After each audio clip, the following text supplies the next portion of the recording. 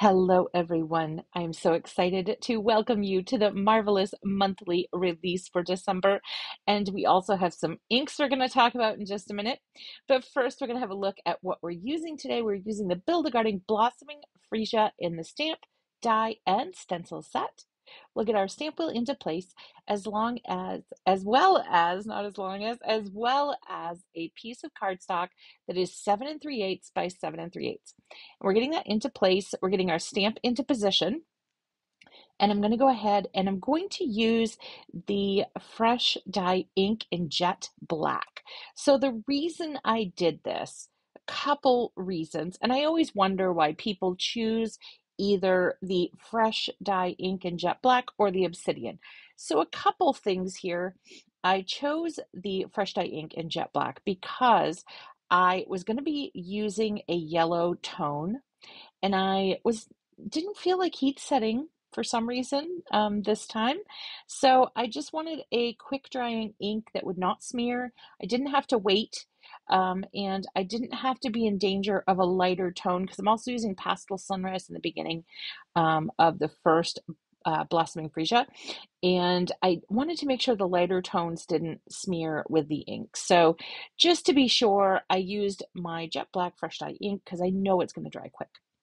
I also wanted to stamp multiples of these because we are going to cover the front of an A2 panel with Dimension of Blossoming Freesia. And I didn't know how many I'd need, so I wanted to stamp 4. That's why I had such a large piece of cardstock in my stamp wheel. I did have to adjust the stamp. I stamped twice, as you can see, diagonal from each other. Then I picked it up, I situated it, and then I can stamp diagonal from each other again so that I can have my 4 total. I didn't think it would take more than 4, and I figured if I had some left over, I could make multiple cards, I could do different designs. It's never hurts to have some extra beautifully blended pieces in your stash. So we're going to begin with stencil number 1, and we're using Warm Sunshine for our yellow tone. And I'm so glad that I chose this tonality. Now we're in with Pastel Sunrise. I do have to tell you, Pastel Sunrise only makes an appearance in the first of the Blossoming Freesias. I only color one of these in on camera as well because it's all the same steps and besides Pastel Sunrise, the same color. So here I show you Warm Sunshine, Pastel Sunrise, Burnt Red, and then I will move on to the bottom part of stencil number 1. We're still on stencil 1, so the bottom, and we're beginning the process again. But what I learned on the first one is I really, really liked the Warm Sunshine with the burnt red. Like that's where my heart just was happy. When I saw those two colors blend together, I was super stoked. And I don't often put reds and yellows together. I do oranges and yellows, but not really reds and yellows. So I had a good play with this. And then I really wanted to go darker. I really wanted to emphasize the difference between that yellow and that red with that mahogany bark. So super excited. This was my new trio of colors that I am using through the rest of the project. Now we're on stencil number 2. This is the third section here. And again, we have Warm Sunshine. We'll get that put into place. And you kind of see me kind of pondering as I'm blending a little bit. And the reason is I am looking at the layering guide and I'm kind of following along where it's lighter, where it's darker, just for a layout. And I do that on the first one, and then I kind of have a go, a play, which means I just throw color out there and see where it lands and see what I like. So I hope you have a play as well. So I'm going to now finish up with my burnt red on this stencil section. And we will move on to stencil 2 on the bottom section there. So this is the 4th section for the Blossoming Freesia, which means we will have all the petals done at the end of this. And again, we're starting out that Warm Sunshine, that beautiful, beautiful bright yellow, Such a pretty, pretty yellow, one of my favorites. Then we're going to come in with the burnt red. I do recommend cleaning your stencil in between every color change. I don't do it here, but I highly recommend it. You won't kind of get red on your yellow blending brush, the first one, but I was just having fun and the color was blending beautifully and I was just going with it. I was embracing the color and I had so much fun. So for the section in the middle here, I first went with Mountain Mist for the flower centers. Then down on the bottom, I did Mountain Mist and Volcano Lake. On the later freesias, I went with Lagoon and Emerald. This was a little bit too light for me. In the end, as you can see here, in the end, they are all darker. I don't use the stems. So here are the blossoming freesias all cut out. Now we're going to have kind of a fidget and a play and see where they fit best. I also die cut the word friend out of black cardstock and the shadow out of white cardstock. So I'm going to put all my foam tape on there. I didn't make you watch me put all of the foam tape on there. As you know, I love to put lots, as you can see, so everything is nice and sturdy. And we're going to get that put into place.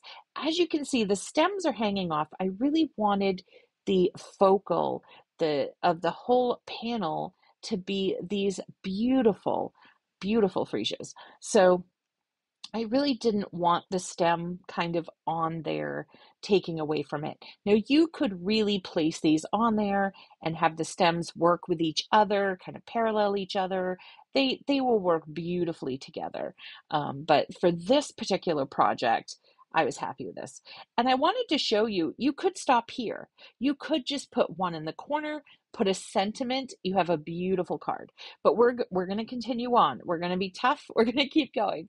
So here I'm kind of laying things out and seeing, I didn't want the freesias to all be in the same orientation and to all look the same. I wanted to kind of turn them around and fit as many as I could in, but again, trying to keep those stems off my project as much as possible.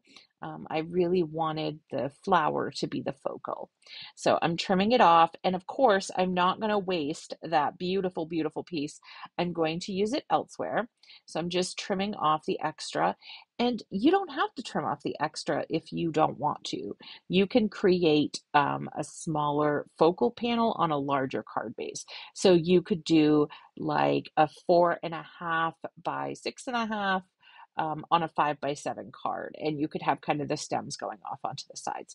So there are so many options with this technique that I really love, that really gives you kind of creative license to have lots of different looks using the same supplies, which I love when I have techniques like that.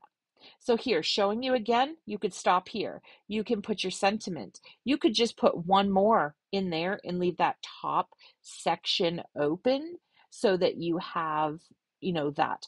But again, we're still going strong. I do like the friend where it is though. So what we're going to do is we're going to put this one into place. I'm going to trim that off. And once we have that done, so now I'm going to use some of the smaller pieces because I could have used all of these really larger pieces and really filled that in there and put the sentiment in the center. This is another possible layout that you could have played with. So, and I think you can just have, there are wonderful sub-sentiments on the stamp set, but I think you can go ahead with just the word friend. I think that says it all. So you don't always have to have a sub-sentiment for your sentiment. So here I'm filling in kind of these pieces and I'm creating a focal kind of point to put my sentiment to let it also, the flowers are really the star of the show on this card in my opinion, but the sentiment also gets to be special and have its own kind of place that's built to hold it perfectly, and it's built specifically for this sentiment. And of course, Emery Casey had to come in and put her seal or paw of approval on all of this, which she did. She approves. So I'm just using that jet black ink and a block to stamp the hello. And then we will put in the friend, and Emery's back to make sure I'm not messing anything up. I've got my tweezers here, and I'm just kind of moving them around because I want to tuck the friend under the freesia. So I could have put it, flat against the panel, but I wanted it to have dimension as well. So that's where we settled. Thank you so much for taking the time to watch my video. Don't forget to check out the rest of the hop so you can see all the gorgeous projects. And we hope to see you in another video very, very soon. Until next time, my friends, happy crafting.